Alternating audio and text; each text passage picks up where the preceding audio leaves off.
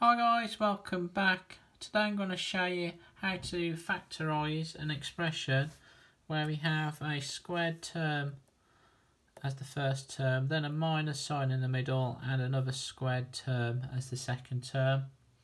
These are known as the difference of two squares. So these ones go into double brackets.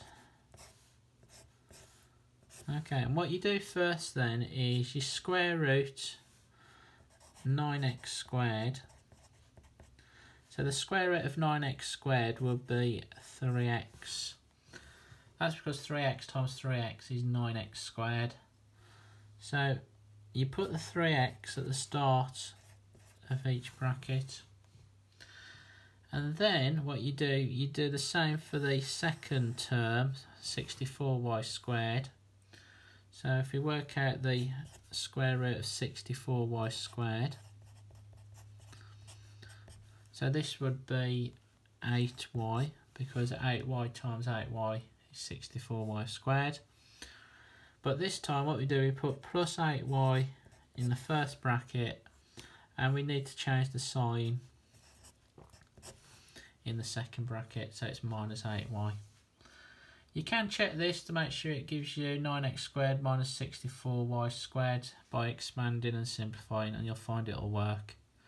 So let's have a look at the second example.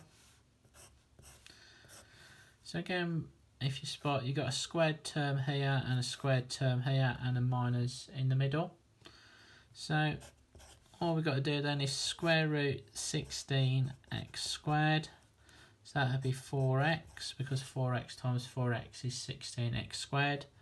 So if we put that term at the start of each bracket, do the same for the second term. So the square root of 121y squared, that would be 11y, because 11y times 11y is 121y squared.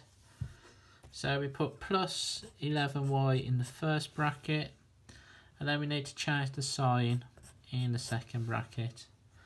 So again, you can check that this works by expanding and simplifying. So I hope you liked this video. If you did, make sure you like and subscribe to my channel. Thanks for watching guys. Bye bye.